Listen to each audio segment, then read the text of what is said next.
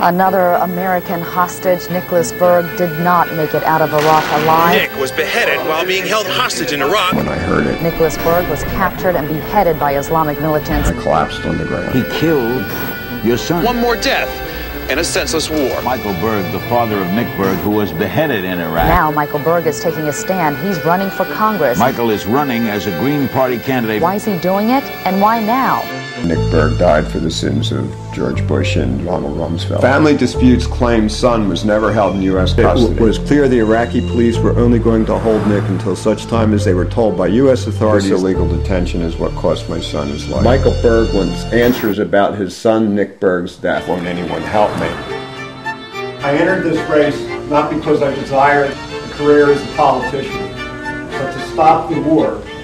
Stop my son. Every 12 minutes, somebody dies. We are not supposed to bury our children. Nick was killed in revenge for the atrocities that George Bush encouraged. I have a great sympathy for Mr. Berg, and my heartfelt sympathy. When I get elected, it's going to send such a message that this nobody running with a party that has never won a national office finally did.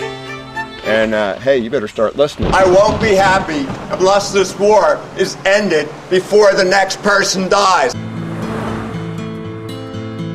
I certainly don't want to get into any dispute with a grieving father. I was shot at on a bus in Washington, D.C. They say Michael Berg is a carpetbagger. They say Michael Berg is a rope splitter. Did you know that it was easier to get on the ballot in Iraq and Afghanistan than it is for Green Party candidates in the United States of America? People are dying to have democracy around the world, and yet we're limiting it here in Delaware. Mr. Berg, you are not listed as a participant. It's the only thing we can do since the Greens have not been permitted into the debates. I had to prove that there was voter interest in me. So we have to go and embarrass the people who claim they're about democracy. We're not going to start until Mr. Berg leaves the stage. The offending words were phony peace organizations, and you'd have to be an idiot to say that.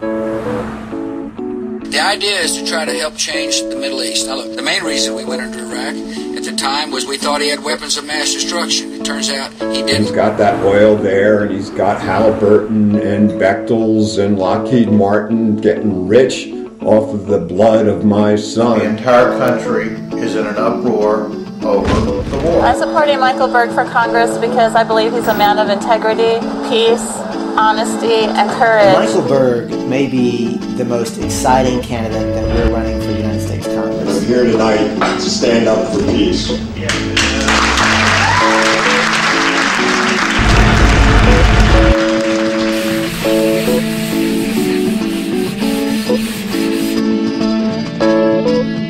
Would the police officer please ask Mr. Berg to leave the stage? I think it's pretty safe to say that this is going to be an uphill battle for you.